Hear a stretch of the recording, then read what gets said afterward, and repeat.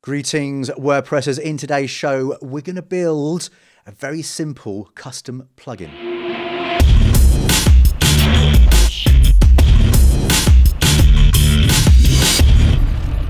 Jakson here, welcome to the channel, my place on YouTube for all things WordPress. If you like a little bit of WordPress, I do encourage you to subscribe if you are new here. Down below is the description and loads of useful links for all things WordPress. Do check it out. Right then, okay, on with today's show. So, creating custom plugins is a pretty in-depth subject, but this tutorial specifically is for when you need to add custom code snippets to your website build without having to actually use a child theme or actually another plugin to actually add code snippets to your website.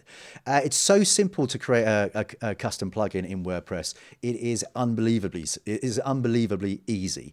So in this WordPress tutorial, I'm going to show you how to build your own simple custom plugin that you can add functions for your next website build.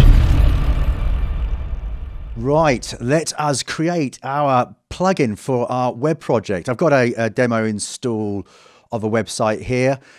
We need to add some code snippets, as we discussed a little bit earlier. Some bit of code that we do not want to put in our functions.php file. We want to create our own plugin to handle that sort of code whenever we build a website. And as mentioned, it could be all sorts of stuff we find across different places on the interwebs where we're looking for just that little bit of guidance, a little bit of code. There's quite a few WordPress code generators if you want to quickly add some snippets that will do stuff for you, like create custom post types and that sort of stuff without installing plugins. Chris and the guys over at CSS Tricks always have some good snippets. Big fan of those guys for years. Obviously Stack Exchange. Man, what would we do without Stack Exchange? Even loads of blogs, you know, the guys at Theme Isle, they're often posting snippets, and it's actually one of the ones that's on here that we can use for our example plugin.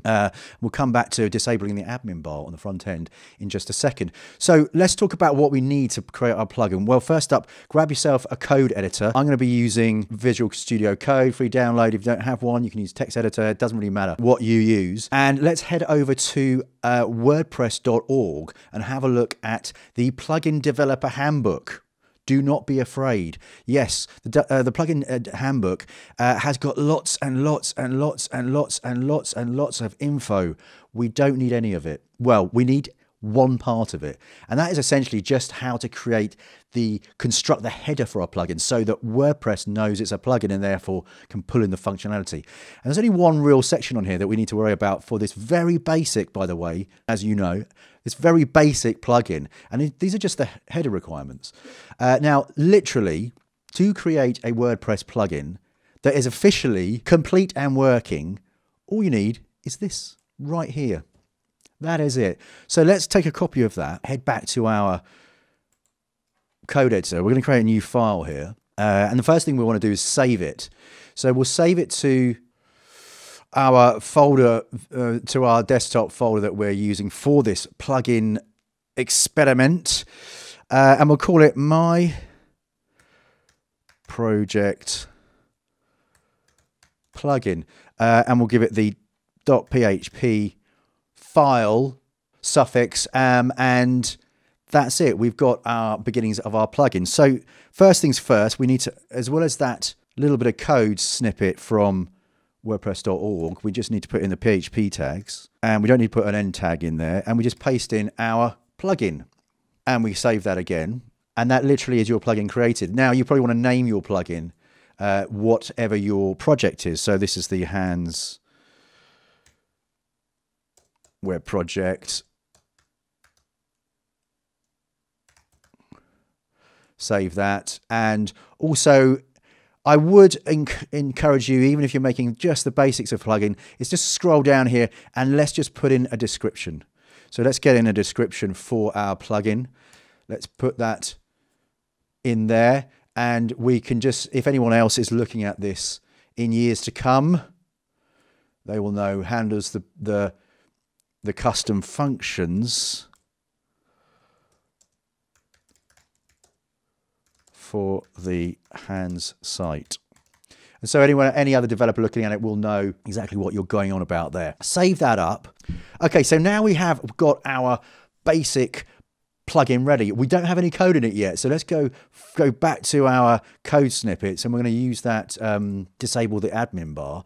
And just so you know exactly what I'm talking about here, if we head over to hands, if we go to the front end of our site, we still see that admin bar here.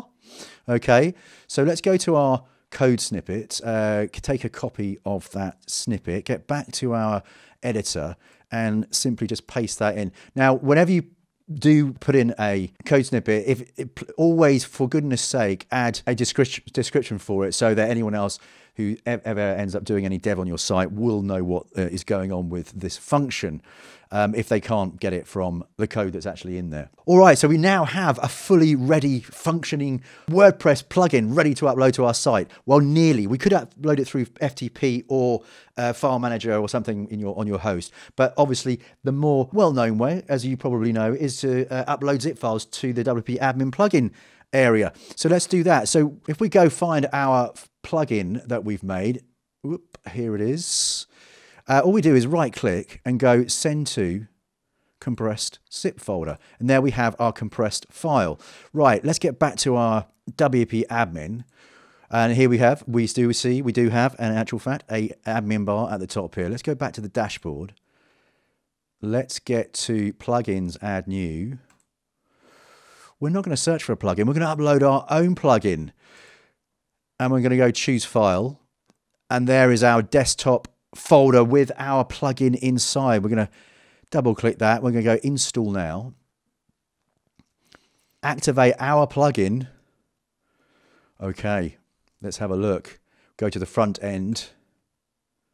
Shazam! No admin bar. Amazing. Let's go back to get to our plugins and look at our active plugins. And here is our Hands Web Project plugin. And if we deactivate that, obviously goes off that list. Go back to our front end. Boom, the header is back. And so there you go. That's how you create a simple project-specific WordPress plugin. So there you have it, the very simple way to build a custom plugin so you can add functionality to your WordPress website for you or your client or whomever. Anyway, get your comments in below. Love to hear what you think about adding functionality to your WordPress websites or anything else for that matter in respect to WordPress. But until next time, I shall see you later.